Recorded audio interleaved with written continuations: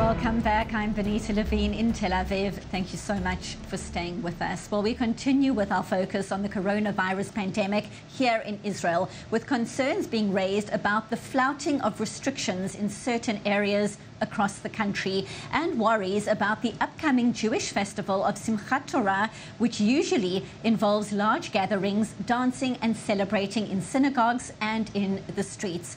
Now, for more from the city of Bnei Brak, we're joined by our Batya Leventhal. So, Batya, we heard about clashes and arrests overnight in Bnei Brak, and now it seems the media are being stopped from getting close to certain synagogues. What are you seeing there right now?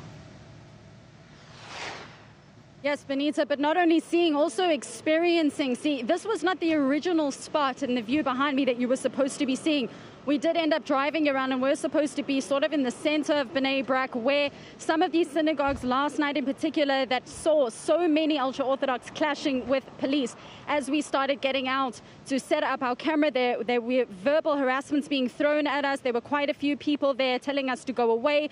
One person even telling the crowd that started surrounding us that where the media is, the bullets are. So not just the police that are unwanted here, but us as well, which is why now we're standing here. Just behind me, you can see the road that sort of leads into Bnei Brak, but we're not going to be standing in the center there due to what we deemed as verbal harassment there, Benita. And are you seeing a strong police presence coming into the city? Are rules going to be able to be enforced there? What is your sense?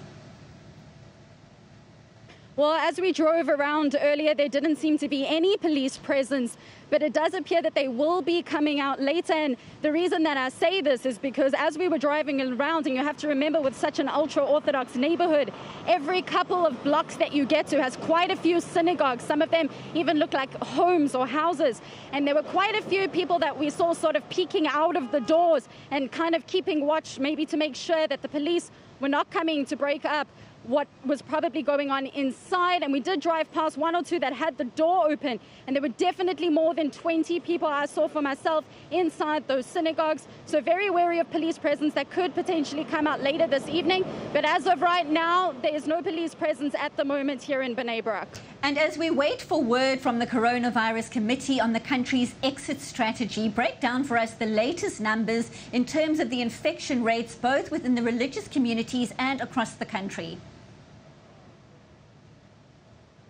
Yes, Benita, well, those numbers are quite staggering. So here in the religious communities of Bnei Brak, some of them even being in Jerusalem, are sitting at 28%.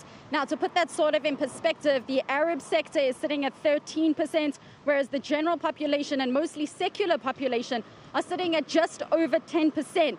So if you're comparing the general population to the ultra-Orthodox communities, they are 2.5, even more so, times likelier to be infected with the virus. Very, very high infection rates. Experts and the government, both medical experts and the government, warning of cautious optimism, saying that although the numbers are going down, it could just be low numbers being tested over the weekend or simply just a fad or a trend.